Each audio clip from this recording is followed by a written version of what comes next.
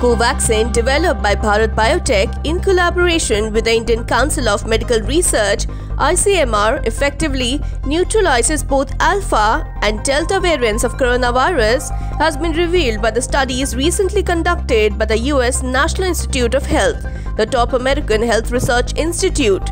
Two studies, Study 1 and Study 2, were carried out wherein blood serum from people who had received Covaxin was collected and examined. The results suggest that vaccine generates antibodies that effectively neutralize the alpha and delta variants of SARS-CoV-2 first identified in UK and India respectively. The results from two studies of blood serum from people who had received Covaxin suggest that the vaccine generates antibodies that effectively neutralize the alpha and delta variants of SARS-CoV-2 first identified in the UK and India respectively.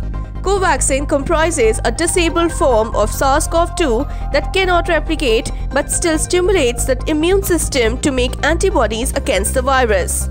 The press release said, adding that Covaxin is safe and well tolerated according to the published results from a phase 2 trial of the vaccine.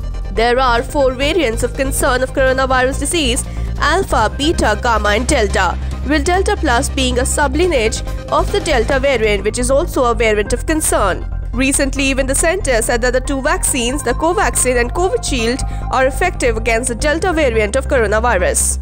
ICMR Director General Balram Bhargav, in a press conference last week, said that Covishield and Covaxin work against SARS-CoV-2 variants alpha, beta, gamma and delta, while effectiveness tests against delta plus variant is ongoing.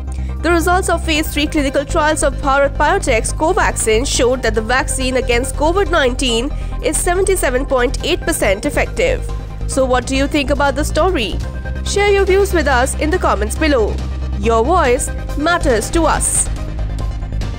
Subscribe to Oneindia channel and never miss an update.